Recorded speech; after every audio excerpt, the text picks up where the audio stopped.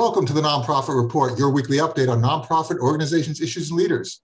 I'm your host, Mark Oppenheim, and today we will be discussing leadership programs for Latino youth that prepare them for successful futures with our special guests, Santiago Marquez, CEO of the Latin American Association in Atlanta, Georgia, Patricia Barahona, CEO of Youth Leadership Institute in San Francisco, and Carmen Diaz-Malvido, CEO of Aspira of New York. So just to set this up, the experience of being a young Latino in America is very unique, and there are often many challenges in these young people's lives: language barriers, the immigration system, other challenges of being first-generation students, or being part of a multi-generational family in a society where acceptance is not necessarily always guaranteed. So let's talk about each of your organization's unique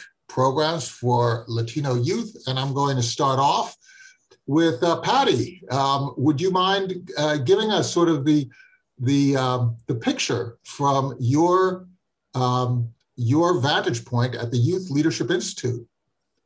Absolutely. Well, thank you so much for having me, Mark. I'm really excited to be here alongside Carmen and Santiago. Youth Leadership Institute is an organization that develops young leaders across the state of California. We do four key things. One is that we see the assets that young people bring to the space as Latino young people, as young people of color. We see those of lived experience as assets in our community. We then base and help them think about the issues that affect them through research and data gathering. They then tell their stories in their communities, and then they lead policy campaigns at the local, city, county-wide level. We're excited to do that work and really help support and invest and center the voices of young people across the state. So why is it so important to have an organization like yours, right? I mean, if you look at America and American youth, right, everybody comes from someplace. Why is it important to have an organization like yours, particularly serving Latino youth? Yeah, I think that YLI is really important for a number of reasons. I would say one of the most significant is that young people are not just recipient of services. Young people are actors, right? They are actually advocating, they have voices, they have lived experiences, they have knowledge to share, to actually shape and unpack the systemic barriers that they face every day. So they absolutely have to be at the center of creating change. And we know that Latino young people are diverse. They come from all kinds of different experiences and spaces. And those that are closest to the challenges have to be closest to solving the problems. So at YLI, we want to make sure to center young people in that way. So you're providing a platform for voice. You're providing an ability to have others support these youth, and you're also preparing the leaders of the future. So Carmen, you were that student, right? Definitely. Thank you so much, Mark, for having me here, and Patty. As Mark said earlier, my name is Carmen Diaz-Malvido. I'm the Chief Executive Officer at Aspira of New York. And I definitely am a student who benefited from Aspira of New York as a leadership student. And so coming full circle, having gone through the process of really building my toolkit as a 14-year-old in terms of knowing my voice, knowing that it's okay to advocate and to be part of that change, as Patty said, was a gift. And a gift that I continue to use even now as an executive. Aspira of New York has a legacy of 60 years. We were founded by Dr. Antonia Pantoja back in 1961. She was an educator, a social worker, a civil rights leader. And we continue to this day to foster the social advancement of Puerto Rican and Latino youth through education and leadership development. Advocacy and service learning are key components to the work that we do. We have a AAA process of awareness, analysis, and action. And I think that is critical. It was critical then, and it's still critical now, really allowing young people to really be able to analyze the circumstances that are happening in their life, and not just kind of be sitting on the side until they're 18 and then can actually have a say, but actually be part of those discussions. So, I definitely am a huge supporter of leadership initiatives, and just really giving our young people the voice and, as Patti said, the space to really dictate the outcome of their future. And Santiago, when we think of Georgia, the first thing we think of is not necessarily as a vital center of Latino culture, but it is a very large community, isn't it, throughout Georgia, and particularly centered in Atlanta? Correct. Yeah, and thank you for having me again. It's an honor to be here with you guys, and certainly love both the Youth Leadership Institute and Aspira. Have known them for many years, and consider myself fortunate to be here with you, with all of you. Absolutely. Look, Georgia, the exciting thing about Georgia is right now it has about 1 million Latino residents, probably more, that haven't been counted. It is a young population, especially in the metro Atlanta area, right? So what makes it really exciting is if you look at the numbers in the metro Atlanta area, you're looking at about 65% of the Latinos are 35 years and younger. And so there's a lot of energy around politics, business, entrepreneurship. And Georgia's on the map, right? It's the reason that President Biden was here 2 weeks ago, came to Gwinnett County.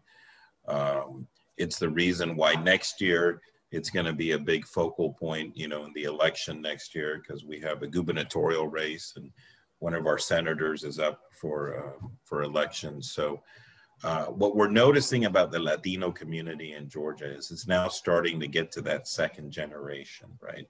And actually this morning I drove from Atlanta up here to Dalton, Georgia, which is Northwest Georgia. 45% of the city of Dalton is Hispanic. Wow. And it's mostly first generation. It's now starting again to have that second generation of Latinos. Dalton State College is the only Hispanic serving institute in the state of Georgia, right? So it's not just Atlanta, it's happening in cities all over Georgia. But yes, Georgia it's a very exciting place because of the demographics of Latinos here.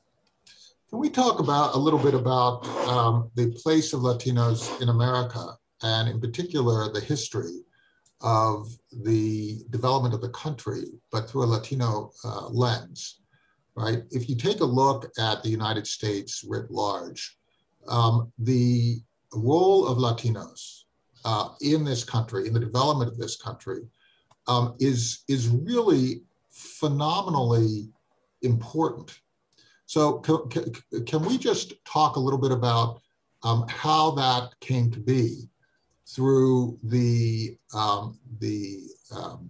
exploration of Spanish explorers, through the various waves of immigration, through people who were born in this country and have been here for hundreds of years, and people who are coming to this country. Who would like to take on that sort of topic? Because there's a lot of discussion about what constitutes an American and what constitutes diversity in this country. Let's talk a little bit about the reality behind the Latino presence and contributions to the United States. Carmen, could you give it a shot initially, and then we'll go around to Patty and to Santiago?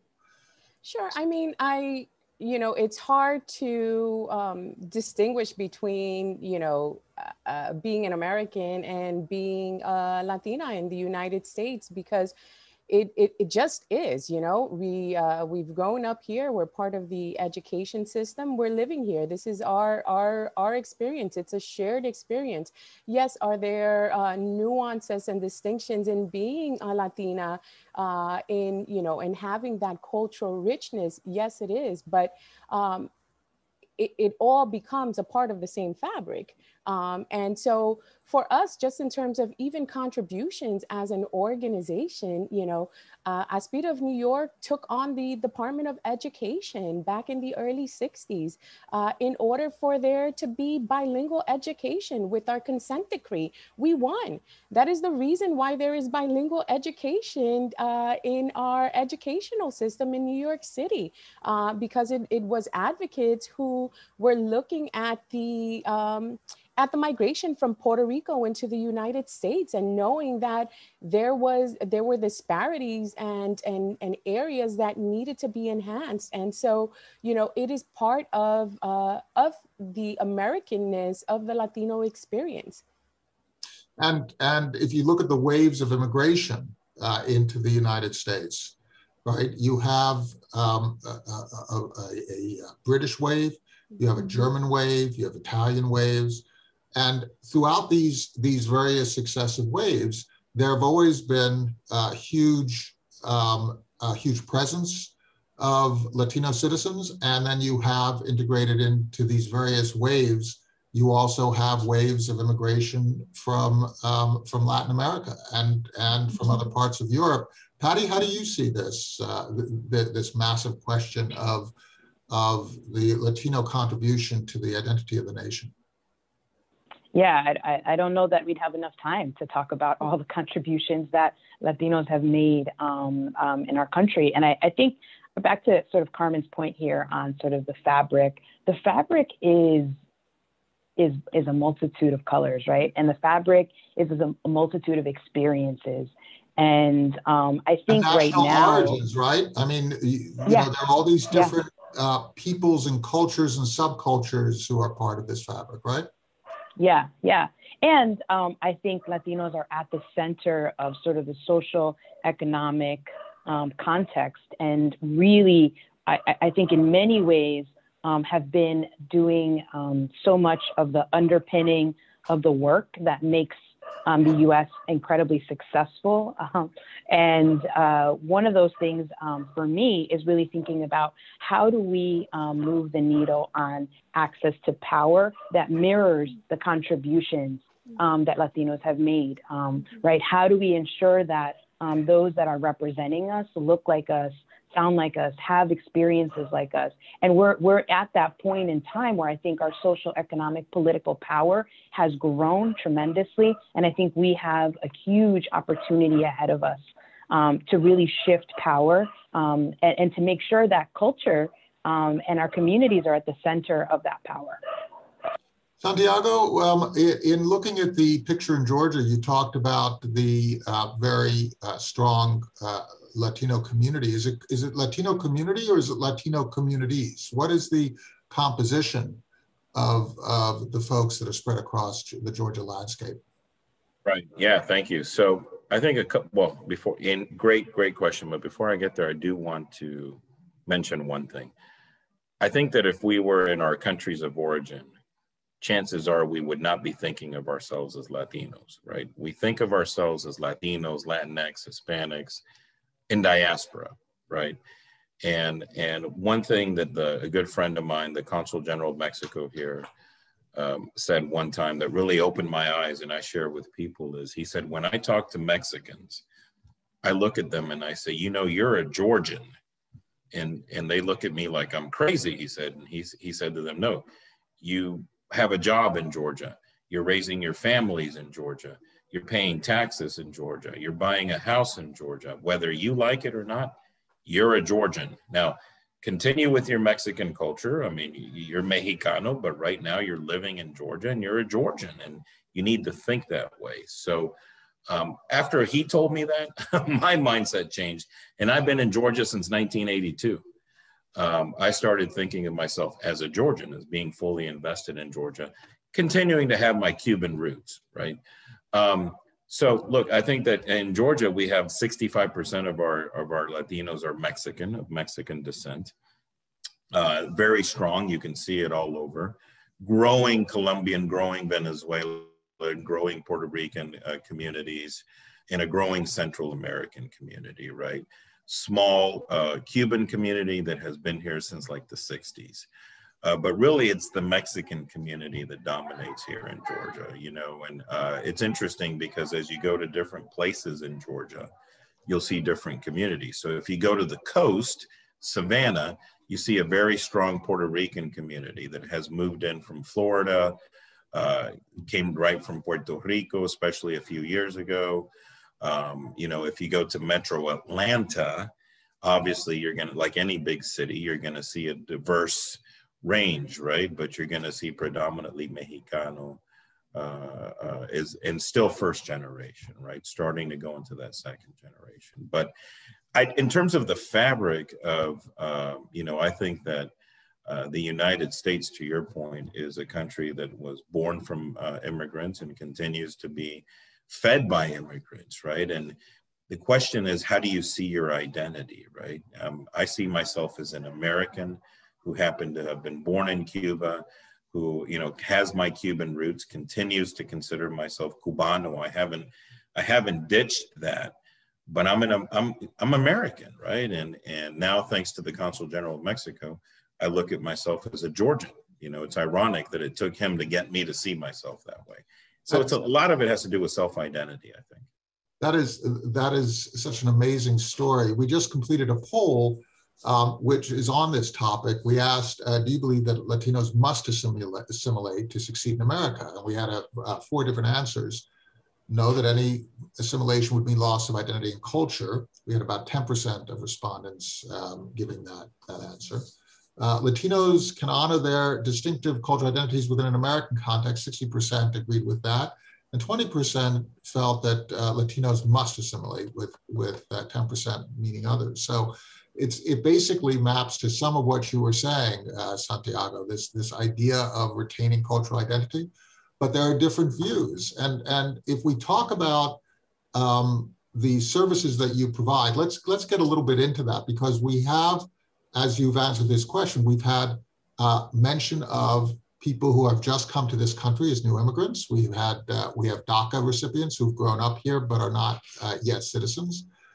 We have people who are citizens but first generation, and then we have second and third generation. So, and then we have services to girls and boys and young men and young women.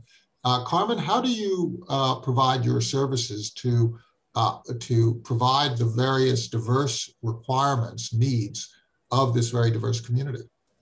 Great, thank you. So, I mean, I think just to continue in terms of the diversity within the Latino community, there's such huge diversity.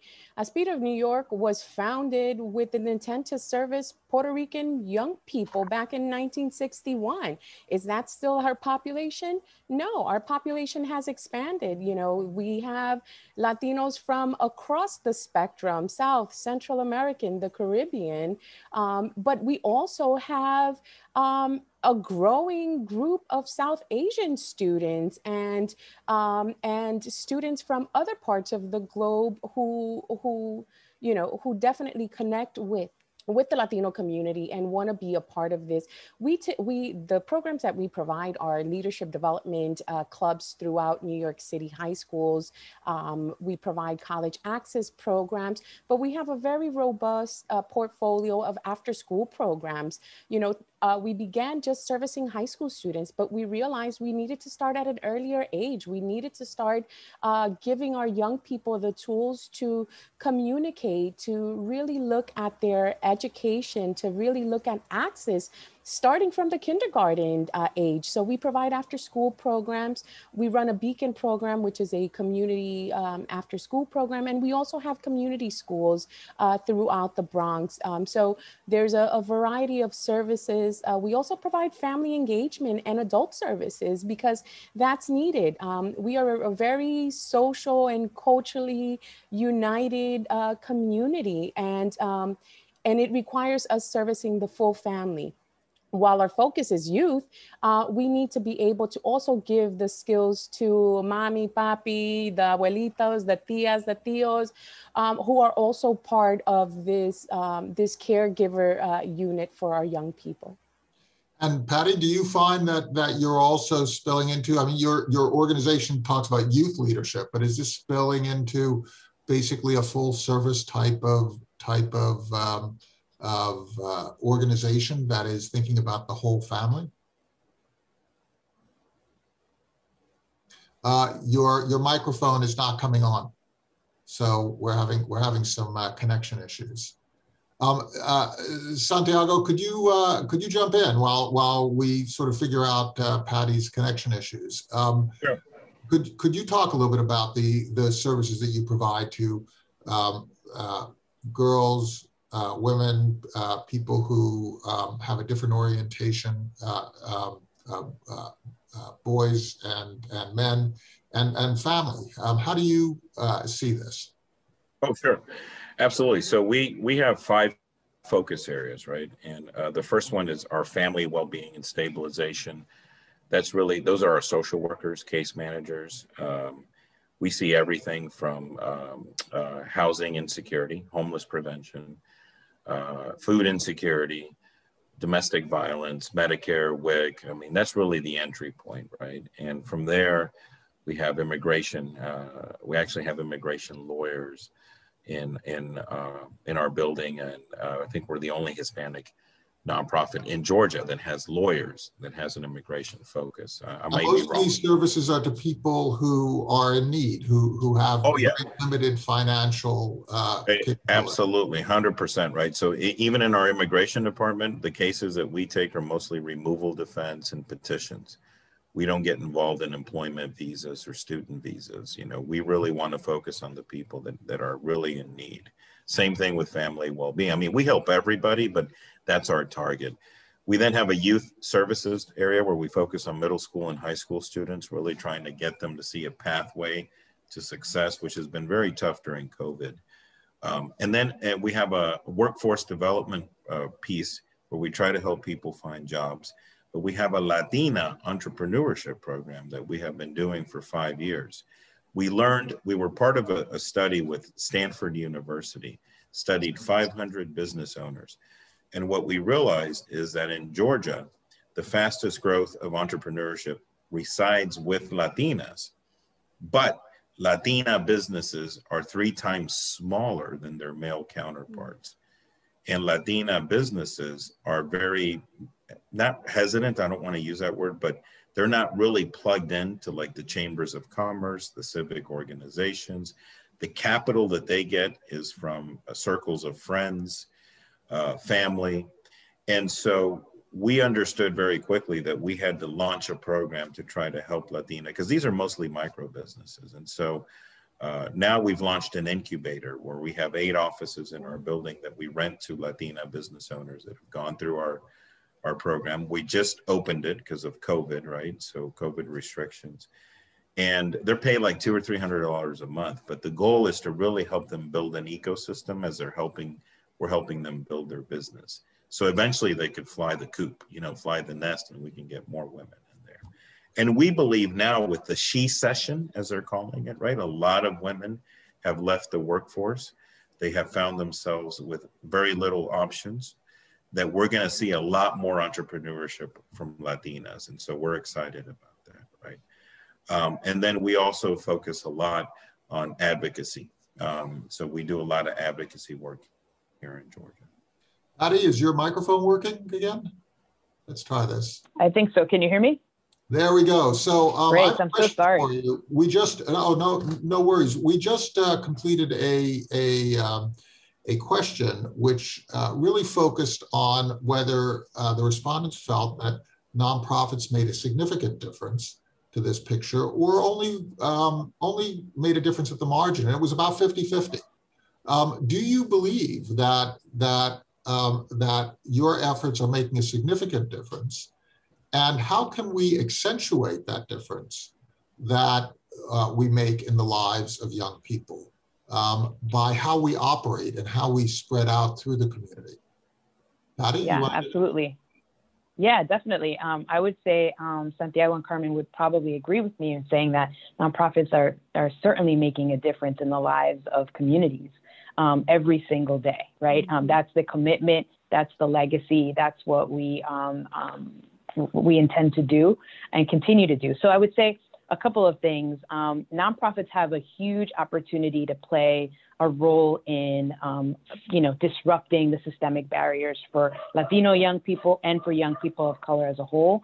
Youth Leadership Institute is thinking about this from a middle school, high school, college age perspective, where young people are figuring out what's the issue that's facing us right now in this rural community, in this suburban community, in this urban community, and how do we actually collect the data that helps inform our school administrators, our principals, our city council members, our mayors, and they're sitting down with them and telling them, this is what we're seeing, here's what the research says, and here's our recommendations for change, right? Like that is so important to the fabric of our work and to ensuring that young people are at the center of creating that change. So we've just been asked a great question, and we're going to go around one more time. We're going to go to you, Carmen, and then Santiago, and we're going to end up with Patty. The question was, if you could change one thing, and I'm going to expand the question from not only one thing about your organization, but also one thing in this country to change this systemic issue that has been referenced here a couple of times. What would that one thing be? Carmen, do you want to give that a cut? If you will make you the all-powerful grand person who could just decide with a word of what change we have in this country, what change would that be? Yeah, I mean, I think, there's so many different things that we can take on, but I think it's just really that access to equitable resources, right? Whether we're talking about our community and our community members having access to, making those connections, knowing that they can be part of a larger business development corporation if you're a small, woman entrepreneur, for our families, knowing that if your child is having difficulties, academic difficulties, there's a whole host of services free and available to you, right? So there's many different things, but as an organization, also from an organizational perspective, as nonprofits, I think COVID has really highlighted the fact that as nonprofits, we're still not seen as small businesses. We are small businesses, and some of us have bigger budgets than others, except we don't get those resources. We don't get those supports. And so, one of the things is we continue to provide services, and we're all great at making it happen because I think that's just part of how we operate as Latinos, right? Like if there's a problem, we're going to find a solution to it. But at the same time, there needs to be greater support so that there's development, so that there's connection, so that there's more of these spaces where we're sharing, we're connecting. Patty talks about the data, right? The data is a huge driver. Many of us don't have the resources to pay a researcher, to pay someone to gather that data. And we need that data if we're going to stay competitive. And if our plan is, right, to continue to grow our organizations, to continue the reach that we have, and to continue to provide the support that our community members need. So there's both micro and macro levels to really beginning to address. I think we're headed in the right direction, but there's still room for us to get more support. More resources, more support, more engagement of the community. This question is going to get harder as we go around the room because we can't duplicate answers. So Santiago, what would your answer be, given that Carmen has already staked out the high ground of resources? Yeah, I hope you guys don't hate me for this, but let me start with the macro level. I think at the national level, at least for the community we serve here, and maybe because it's, of the folks that we're serving, nothing's more important to the Latino community, in my opinion, than immigration reform. And I think if we can get comprehensive immigration reform in the country, then we can solve a lot of issues. There are a lot of resources that exist. It's just a lot of folks cannot access those resources because they're undocumented. And I guess I see that a lot in Georgia. Again, remember, Georgia is a first-generation Latino state. It's not like New York. I've worked in New York, right? And it's not like other states. We have a large population here, maybe 50% of the Latinos that are undocumented, right? So from my perspective, that would resolve a lot of issues. In terms of the nonprofits, my opinion is there's too many of them and there's not enough impact, right? And so and that's part of I think that when you saw the 50-50, that's part of it. You have a lot of nonprofits duplicating efforts and services and not enough collaboration and not enough partnership. And so it's really hard to move the needle, right? When you start measuring impact, to me, it's all about impact. It's not just about helping people to identify that there are jobs available. How many of those people actually got jobs, right? How many of those people did you actually help put into work? And so I think what I have seen through my 20 years of nonprofit experience is that we cannibalize each other a lot, and we don't collaborate, we don't partner. And sometimes you have multiple nonprofits in the same area trying to do the same thing, going to the same donors. And I think that just really hurts us trying to have the impact that we have to have, right? It's all about scale. In order to have impact, you have to have what COVID taught us is the bigger nonprofits with infrastructure, they were able to handle the CARES funding that came, that we were able to give out to housing, preventing homelessness, the COVID testing, the COVID vaccines. I mean, you have to have that infrastructure to be able to do that, right? So that's just my opinion. And that's what I see. I think we need either more collaboration or a partnership, or we need more mergers within the nonprofit sector. So your answer is rationality, deduplication, and scale. And Patty, if you got to change one thing, what would you change? Patty, you're still on mute. You're still on mute. Okay, great. Sorry about that. I think from an organizational standpoint, I think in order to stay competitive as a nonprofit, and I think we want the folks that work at our nonprofits to reflect our communities. I think for me, if I can change one thing, is to think about resources in a different way to ensure that the staff that I have are able to have to buy the homes that they want to buy, to help their children attend the universities or the schools that they want to attend, that my folks have retirement accounts that are healthy and that help them thrive. So for me, if I could change anything, I would redeploy resources to my current staff to ensure that they can continue to do this work, which continues to serve our community, which I think would be really, if I could change something, that's what I'd change.